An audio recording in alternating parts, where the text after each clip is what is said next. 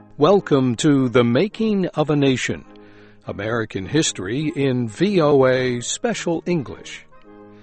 The American Civil War in the 1860s was fought not only on land.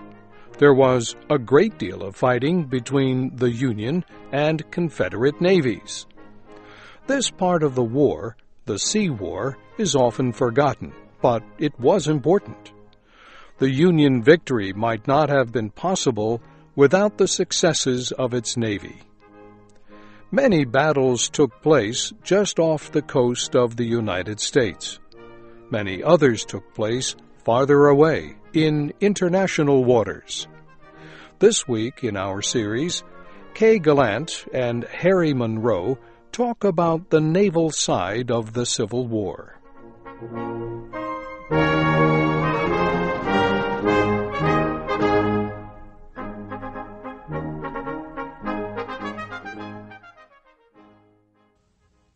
As soon as the war started, President Abraham Lincoln wanted to block the South's major ports. He wanted to prevent the South from shipping its agricultural products to other countries in exchange for industrial goods. Lincoln's plan was good, but it had one major weakness. The Union Navy was too small for the job. The Confederate seacoast was long. It extended from Chesapeake Bay to Mexico, a distance of 5,600 kilometers. There were not enough ships in the Union Navy to blockade all of it. Many months would pass before the Union could build up an effective naval force. The Confederacy had no navy at the start of the Civil War. The Confederate government had little money to create one, and the South had no factories to build one. For a while, the Confederacy was able to get warships from Britain. Then the Union put diplomatic pressure on Britain to stop this support. For the most part, the Confederacy depended on privately owned ships to get goods in and out of the South. About 20 of these private ships flew the Confederate flag. Most were very successful in the beginning. The Florida, for example, captured more than 30 ships before being captured itself off the coast of Brazil in 1864. The Alabama captured more than 60 ships. It was finally sunk in a battle with the Kearsarge off the coast of France. The Shenandoah sailed in the Pacific Ocean. It captured 40 ships. After the war ended, the Shenandoah tied up in Liverpool, England. In addition to these victories, the Confederacy claimed responsibility for several new naval technologies during the Civil War. One was the first modern submarine. This ship was 10 meters long. It sank 4 times while being tested. It was raised each time and put back into service. One night, it fired its torpedoes at a much larger Union ship and sank it. But the explosion was so great that it tore apart the submarine, and it sank too. The Confederacy also developed very effective underwater explosive devices for use in the harbors. Even with its victories and technologies, however, the Confederacy could not stop the Union Navy. The Union Navy was bigger to begin with and grew much faster. During the first 2 years of the Civil War, the Union captured several southern ports: Fort Hatteras and Roanoke Island, North Carolina, Port Royal, South Carolina, Pensacola, Florida, and perhaps most importantly, New Orleans, Louisiana. New Orleans lay near the mouth of the Mississippi River. It was the largest city in the South. It was the largest seaport.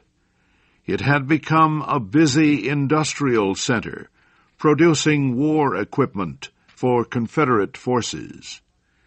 If the Union could capture New Orleans, it would control the Mississippi River.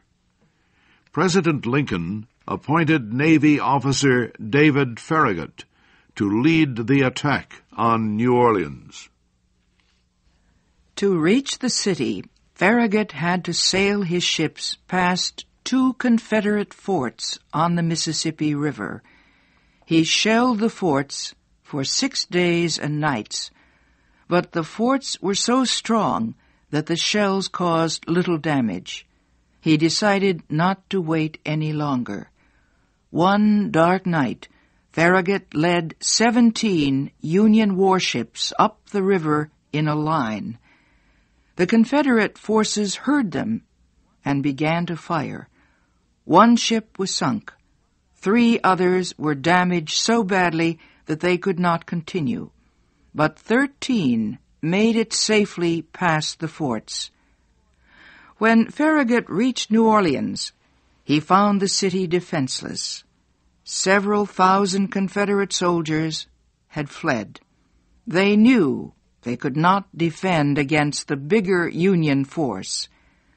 Only civilians remained. Farragut captured New Orleans without a fight. The Confederate flag was lowered, and the United States flag was raised over the city.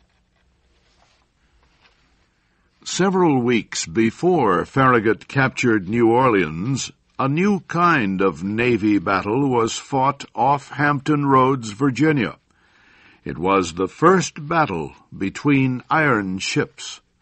On the Confederate side was the Virginia. It had been built from what remained of a captured Union warship called the Merrimac. The Virginia was like no other warship ever seen in the world. It was 80 meters long. The part that showed above the waterline was built of wood 60 centimeters thick. This part was covered with sheets of iron 10 centimeters thick. 10 windows were cut into it. Behind each window was a cannon. In a battle, the windows would open, the cannons would fire, and the windows would close again. At the front was a sharp point of iron that could smash through the sides of wooden ships. The Virginia could not move fast, and it was difficult to control. It took almost 30 minutes to turn around. Still, there seemed to be no way to stop this iron monster. It already had destroyed 2 Union warships, and it was coming back for more. The Union ship chosen to fight the Virginia was the Monitor. It, too, was covered with iron, but it was much smaller than the Virginia, and it carried only 2 cannons. These 2 cannons, however, were on a part of the ship that could turn in a complete circle. They could be aimed in any direction. The Monitor and the Virginia faced each other on the morning of March 9th, 1862. They moved in close, very close, then began to fire. A Confederate cannonball hit the iron side of the Monitor and bounced away. Union sailors cheered. The cannons of the Virginia could do no damage, but the Union sailors soon discovered that their cannons could do no damage either. The men inside the two ships suffered from noise, heat, and smoke. The roar of their own cannons was extremely loud. Even louder was the crash of enemy cannonballs and explosive shells on the iron walls. Some of the men suffered burst eardrums. At least one man was struck unconscious from the force of a cannonball against the iron. The men quickly learned to stay away from the walls. Smoke from the cannons filled the ships. Then it floated out over the water. At times, the two ships could not see each other. The Virginia and the Monitor fought for 3 hours. Neither ship scored an important hit. Neither suffered serious damage. Then the cannons of the Virginia fell silent. The Confederate ship had used up its gunpowder. It also had used up much of its fuel. It was lighter now and was floating higher in the water. A well-aimed cannonball could hit below its iron covering and sink it. The Confederate captain decided to withdraw. The Union captain, too, was ready to break off the battle. He decided not to follow. Neither ship could claim victory, but the Monitor had kept the Virginia from destroying more of the Union's wooden warships. The Virginia itself was to live just 2 more months. Union forces seized the Confederate Navy base at Norfolk, where the Virginia was kept, and the iron monster was sunk to keep it from falling into Union hands. The battle at Hampton Roads between the Virginia and the Monitor was undecisive. It did not have much effect on the final result of America's Civil War. But it was still an important battle, for it marked the beginning of the end of the world's wooden navies. We will continue our story of the Civil War next week.